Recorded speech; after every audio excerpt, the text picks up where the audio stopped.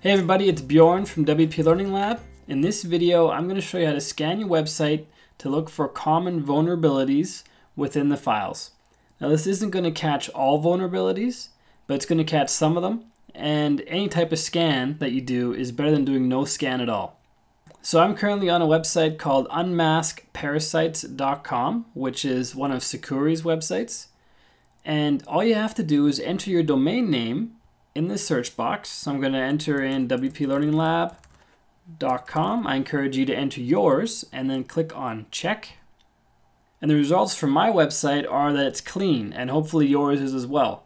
But quite often the results are not clean, and just because it says clean here does not mean it actually is, because this isn't able to scan for absolutely everything, but it scans for a lot of common stuff. So it's just a quick scan. To do a more thorough scan, it's a good idea to get the security plugin or the WordPress security plugin, install them, and then scan your site with those. This is just a really quick one, and I'm just going to show you an example of a result that is suspicious. So we had a client recently signed on.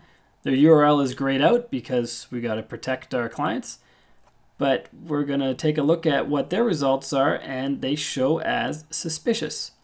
So then we go through the report at the bottom, and we check all the different data that this scan provides, and we make sure that we address whatever those concerns are that this scan is bringing up.